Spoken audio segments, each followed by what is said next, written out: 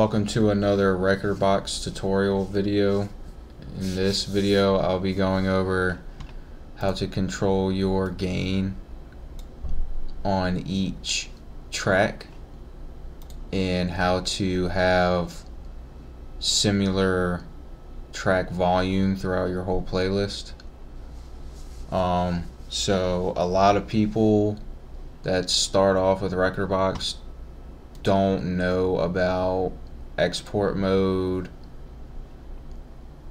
and performance mode and lighting mode and edit mode. So basically, in export mode is you are going through your tracks, you're making your playlist, you can edit your beat grid, and then you're exporting them to your USB. Just simple files, and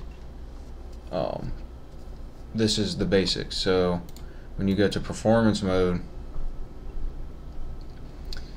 you have a lot more options, and this is you using Rekordbox to DJ live in a more technical way.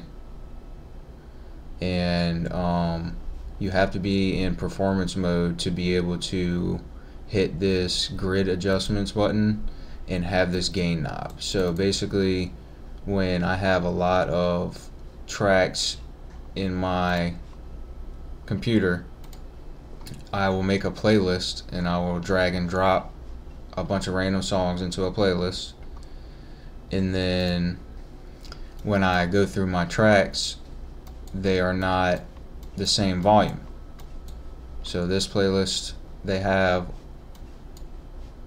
been reset. These are all the same at 0 gain, and it's not louder, it's not any quieter than the original track, and that's how I like it. I like everything raw. Okay, so I finally found a track where it's automatically decreased by 6.3 dB in gain. So this is either turning the whole track down because of how loud it is, and it's trying to average out the volume between the other tracks in the files, or it's just too loud and it's just like, alright, it needs to be turned down. So you can just double click that, return it back to 0, and it would be back to its original volume. So now you can go through your playlists. After you make your playlist, go through every track after you've adjusted the beat grid and make sure everything's lined up correctly how you want it. You can go through one more round and check to see if anything has been turned down. So you just double click it, return it back to 0, and keep checking your tracks. I've fixed a lot of tracks already, but I'm always downloading new music, and Rekordbox is always turning down my playlists.